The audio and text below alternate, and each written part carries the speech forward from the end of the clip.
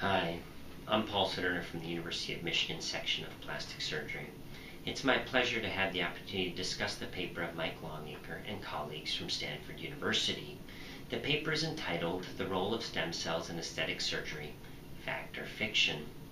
Stem cells offer tremendous potential for the correction of traumatic defects and congenital anomalies. They have incredible potential for functional restoration of disease or defective tissue. Unfortunately, their use has been promoted by practices and corporations saturating the marketplace with unsubstantiated claims. This has put our patients at risk and created confusion in the marketplace as to what works and what doesn't work. This manuscript discusses what we know and what we don't know about stem cell therapy and investigates the business behind it. 14.6 million cosmetic procedures were performed last year. This is an $11 billion business.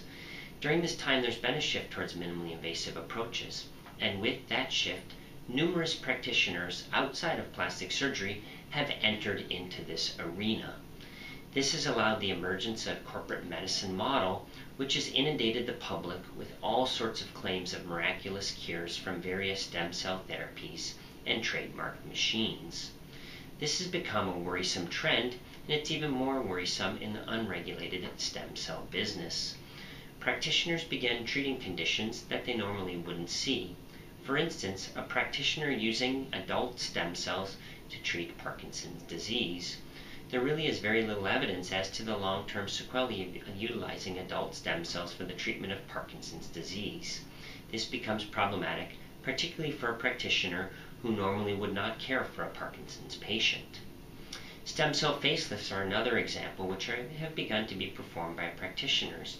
Stem cell facelifts may be autogenous fat grafting cases, which are, or sometimes not even, augmented with ASCs. In these cases, the role of ASCs and the long-term outcomes haven't really been rigorously evaluated, so the role of the ASCs remains unknown. Certainly the patient may look better with lipofilling from the autogenous fat grafting, but the role of the ASCs is clearly undefined.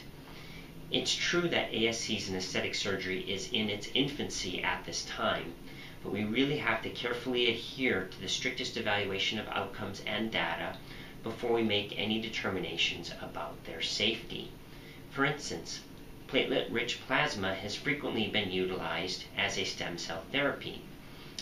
Unfortunately, in platelet-rich plasma, there are no stem cells. In fact, there are actually no cells. Platelets are not even cells, but they're fragments of cells, and in fact don't even have a nucleus.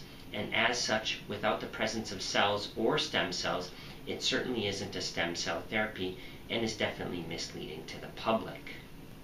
Stem cells are also not without risks. We know that stem cells can undergo malignant transformation or also turn into teratomas. We know during processing they become fragmented and become ineffective.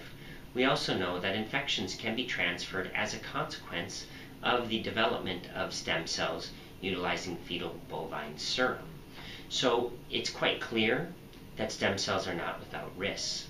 It's also clear, though, that stem cells will play a critical role in regenerative medicine and aesthetic surgery in the future. Plastic surgeons are definitely leading the way in developing techniques, approaches, and cellular therapies in the field of regenerative medicine. We must strictly adhere to the most rigorous scientific criteria, assessment of outcomes, and safe clinical practice. When we market cellular therapies, we have to honestly communicate with the patients to ensure that they know exactly what they're getting and what the outcomes might be. And above all, it's our responsibility to ensure that we protect our patients and provide the highest level of care possible. Lastly, while training our future plastic surgeons, we have to ensure that they also understand the importance of safe clinical practice and appropriate marketing to always ensure the most morally and ethically upright approach to medicine.